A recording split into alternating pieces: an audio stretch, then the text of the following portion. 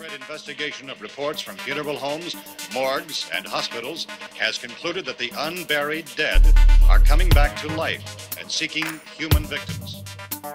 Zombies, man. They creep me out.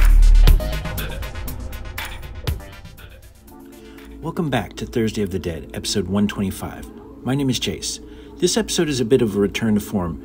Basically what happened was there was a lot of Romero zombie items that I got over the last month, and because of the episodes I was doing, I didn't do any unboxings, and so here's some of the things that I got. The first thing is this cool Night of the Living Dead 50th anniversary collector's Blu-ray box set.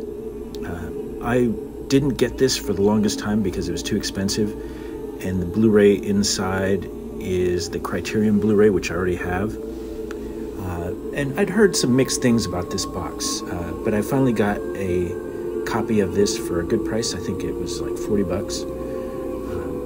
And I was surprised, first of all, at how heavy the box is. And the reason for that is the graphic novel that's inside, which is a reprint of the Fanico Night of the Living Dead comic book, which I'm a fan of. I was surprised that the graphic novel includes not just the 4 issues, but also the prelude and the aftermath, which is pretty cool. I also collect the Night of the Living Dead London, made by the same people, and Clive Barker. And I'll probably do a episode on that series in the future, because I have a lot of different issues of that. I used to own a original piece of comic art from, or one of the pages from that years ago, and I ended up selling it on eBay when I needed the money, which I now regret. But anyway, this set I think is very nice. I like the design of it. I like the artwork on the box. I like the gold foil accents on the lobby card reproductions. I like how they did the graphic novel all in one soft cover. I mean, I would have bought the graphic novel just for that. But if you could find this set for, I don't know, under 50 bucks, I would say go for it. I've seen people online posting that they got it at FYE on clearance for like 10 bucks, which is probably why you can find them pretty cheap on eBay right now. Anyway, highly recommended.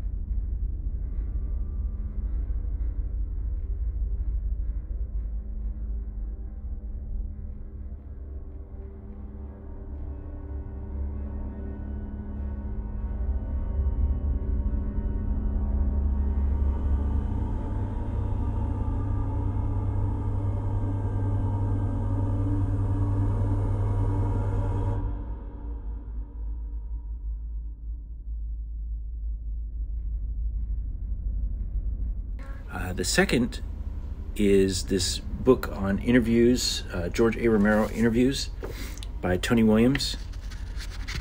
This book is just basically a series of interviews with George, going through decades, starting in 1969, going into 2010. So pretty comprehensive. It's nice to have all these interviews collected in one volume. One of the things I've been doing recently is picking up some old magazine interviews with George, just for my collection.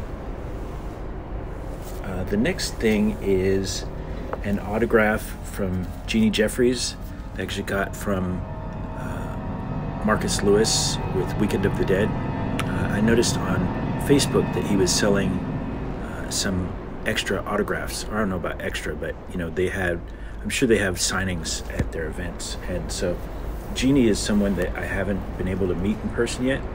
So I picked this up for a reasonable price. It arrived in pretty good time considering it's coming from overseas. And it's a nice addition to my Romero collection and Dawn of the Dead. Finally, a big one for me. This is my first George Romero check in my collection.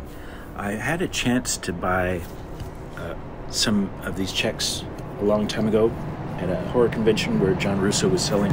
He had a box full of these things, and they were like 25 bucks. I should have bought a bunch of them, but I didn't realize at that time.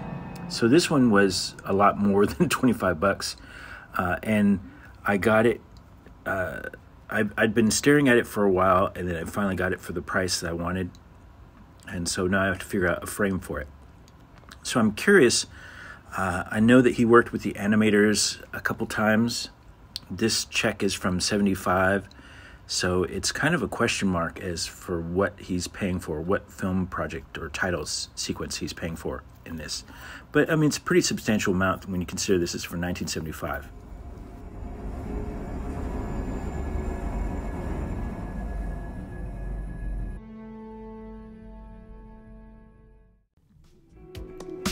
Music and Monsters is proud to present the music of Night God, which is available now on all your favorite streaming platforms such as Apple Music and Spotify. Please visit nightgod.com for more information.